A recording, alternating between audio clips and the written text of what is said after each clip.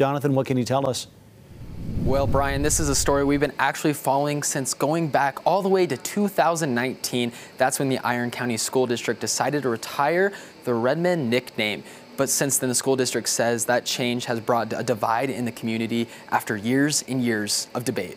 I'm completely shocked. I thought when we graduated high school, we didn't need the mascot anymore, but it seems like that's not the case here. You can see people wearing the old Redmond mascot logo on their shirt during Tuesday night's Iron County School Board meeting. There was hours of public comment with differing opinions. Here's what the assistant coach of the Cedar High School boys varsity soccer team had to say. Just thinking about my kids that get harmed from other people, I don't think it's fair to make decisions when we knowingly are harming people, whether or not that is our intent. The Reds logo, symbolized by a wolf mascot, can be seen in front of Cedar High School today, but so can the original Redmond logo. The executive director of the Native American Guardians Association, a group advocating for a greater recognition of Native American heritage through high-profile venues of sports and other public platforms, says the name should have never been changed. There were just too many knees that bent to this, push to eliminate all Native references, to eliminate all references to traditional norms. And we are very glad that the pushback against cancel culture is starting to take effect. The board decided the public will be voting on the issue.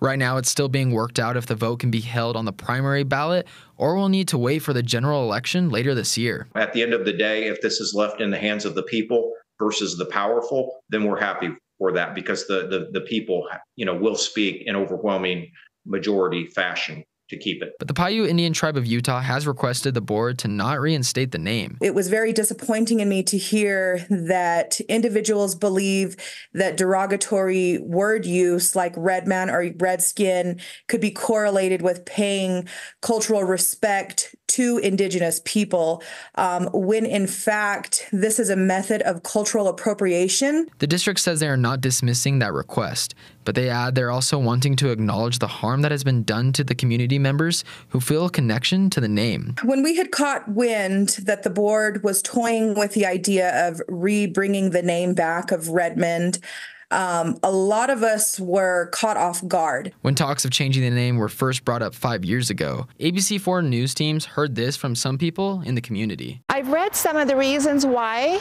and I agree with it. I feel like if anyone's offended by that, then let's change it. District Superintendent Dr. Lance Hatch hopes this divide in the community can be eventually healed and everyone can move forward together.